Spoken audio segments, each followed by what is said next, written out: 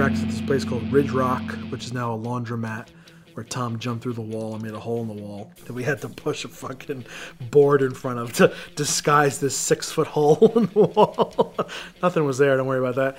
Bago owned a skate shop called 911 Skates. We used to practice there. We practiced at this place called Josie's Nut Shop, which was in Franklin Square. In the middle of February, going into the cellar with these like frozen stairs that are like fucking 90-degree angle down. And Bago would be like parking the van or something, and we'd accidentally drop like Bago's head down the stairs. And we'd be like, don't tell him. That happened a couple of times. Sorry, Bago. Lucy, got some splaining to do. They weren't what was, I guess, really kind of happening or popular. When they first were out there, they weren't 25 to Life, they weren't Bulldoze, they weren't Madball. Some of the values that they held were a little bit more youth crew than Lower East Side crew. A lot of bands really tried to combine what, Chokehold sounded like with what, Quicksand was sounding like, and it just sounded like garbled shit. And Indecision, there's parts, I listen to their records and there's parts that I'm like, wow, that really sounds like this band.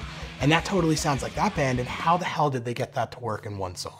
Most of the time it was all of us in the same room writing, oh, I came with these riffs, or I had this drum beat if you want to put something over it. Everybody was pretty open to changing what they were playing. Usually I'd have an idea in my head of what I wanted to do, but a lot of it came from jamming. I could plug in my amp and just start playing, and eventually next thing you know, it's like fucking Zit Remedy on Degrassi Junior High. Everyone's like coming in like, oh, that sounds kind of cool. All right, we got a little jam going, guys. It's really cheesy.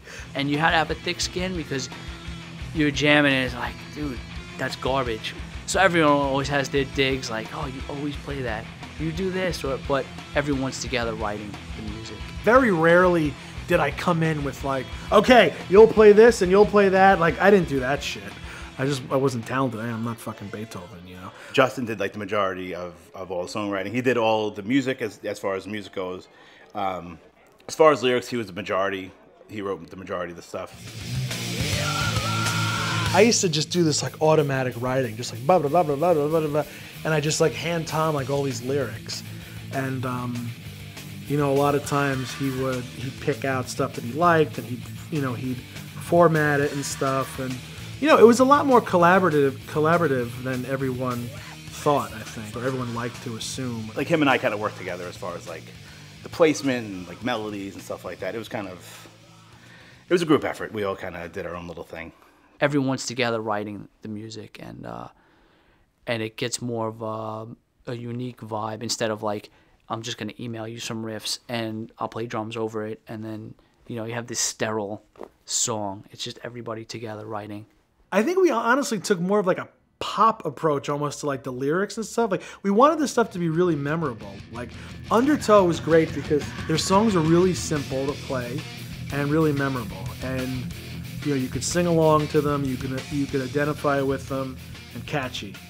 And we really tried to aim for that kind of thing, which was kind of like Partridge Family of us. They just had this ability to kind of take everything that was going on at the 90s and incorporate it into their sound in a way that didn't sound forced. It sounded completely natural, and it sounded genuine.